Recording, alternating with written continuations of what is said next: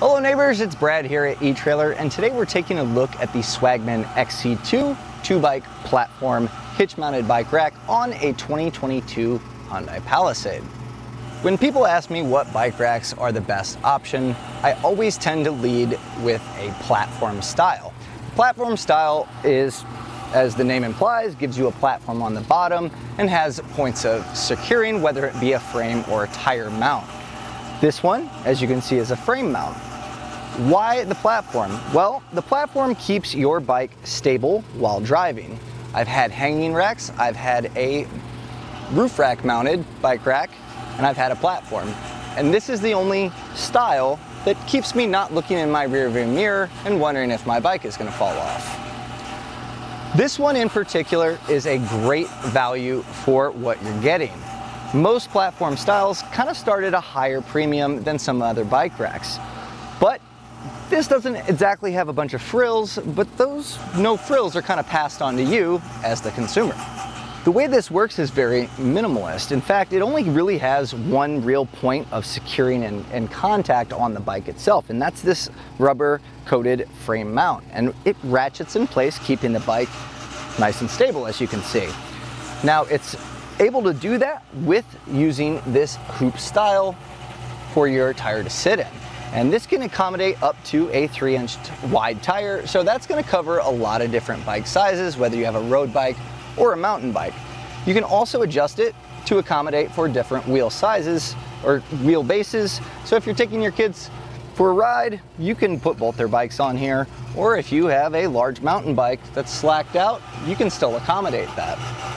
So choosing a bike rack for your specific vehicle is a big choice, and that's why I'm here to help you maybe make that decision. This is going to work great for a road bike like this, but as you can see, there's a little bit of space, and I don't ever think this would make contact even with hard braking. The same goes for the pedals, but these are clip-in style pedals that aren't very large, and the handlebar spread on this is 24 inches. My own personal bike has 31-inch handlebars, and so kind of doing quick measurements to right here, it's gonna maybe make contact with the glass. So I could store it on the outside, but if you're carrying two wide handlebar mountain bikes and maybe you have some platform style pedals, it might get pretty close, and I don't want damage to happen to your vehicle. So definitely something to think about. Now, the frame mount gives a nice secure feel, and it is rubber coated like I said before, so it shouldn't cause any damage to your frame or the paint surface on it. Now, this is not to be used with a carbon fiber frame bike because that does put pressure and it can cause warpage or even braking. Also, this shouldn't really be used with a full suspension. Ideally, it can be done, but that's going to compress the suspension and cause it to kind of prematurely wear out those shocks. So while this may not work with a full suspension or a carbon frame or a fat tire bike, this is going to cover a wide spread of just about everything else in that category, including odd shaped frames. These will adjust down to meet that frame and still give you solid contact. So don't let it scare you off unless you are one of those bike owners. Now, to remove the bike is very simple in itself as well. You do have two ratcheting style pin releases, or button releases I should say. So to remove it, simple, slide this up, and then you'll come down here and do the same process. Now when strapping it down, it's really nice as well, because to know that it's clicked into place, you can audibly hear it ratcheting, and then you can kind of give it a quick shove and you know it's in place. So really easy to get the bike on and off, which makes for more time riding and less time messing with your bike. So let's get this bike off of here and take a closer look.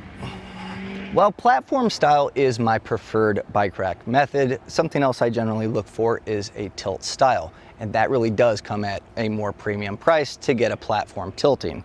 And what that is beneficial for is if I need access to my hatch, I can still access it, but I do have to take my bikes off. So in order to do that, it's very simple still. This pin down here, you can pull that off. It is attached to a cable too, so if you have fumbled fingers and you drop it, it's still gonna stay in place. You're not gonna lose it. This does tilt down, and then you can get to your hatch no problem.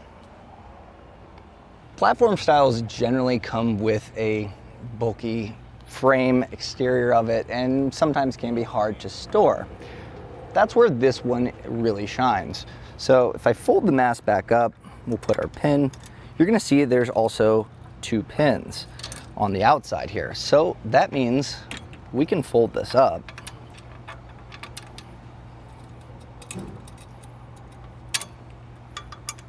And it goes to a very compact footprint. So not only does this stay close against your vehicle and not sprawled out, but also if you're not using it, it's super easy to store wherever you may have it, in your garage, a small apartment, and it's lightweight. So that's something else to think about. To be able to carry 2 bikes on a platform and still store the bike rack is a really good bonus. With it in its compact folded up shape, we're gonna go from the furthest point, the rear fascia, to the furthest point on the rack, and it's right at about 6 inches. So plenty of clearance, not gonna make contact with the vehicle. Something else that's really nice is the raised shank on this. So whereas other bike racks sit maybe parallel with the hitch and you lose ground clearance, this actually goes up. So from the ground to the top of it is 14 inches. And that's gonna be important for when you're hitting those off-road trails and you're hitting some ruts. You don't wanna make contact. Also important if you have a steep driveway or you go to places with inclines. As the vehicle goes up, this is gonna go down. So that raise is hopefully gonna save your bikes and rack from getting damaged. So this is a 2-inch receiver, and this does have a spacer here to allow for 2-inch.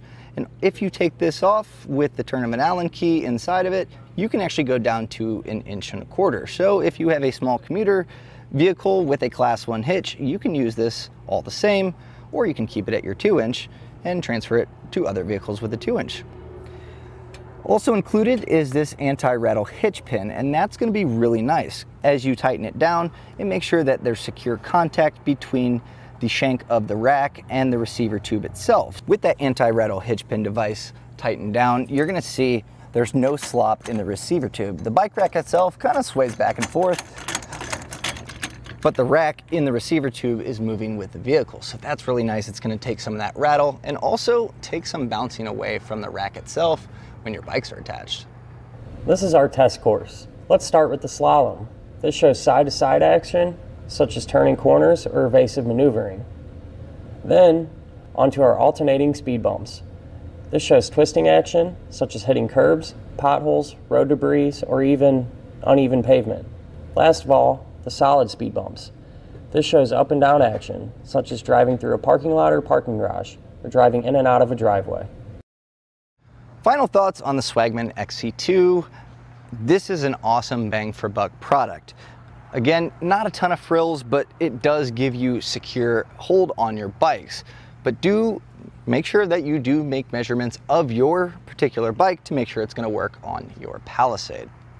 And that was a look at the Swagman XC2 2-bike platform bike rack on a 2022 Hyundai Palisade. Thanks for watching.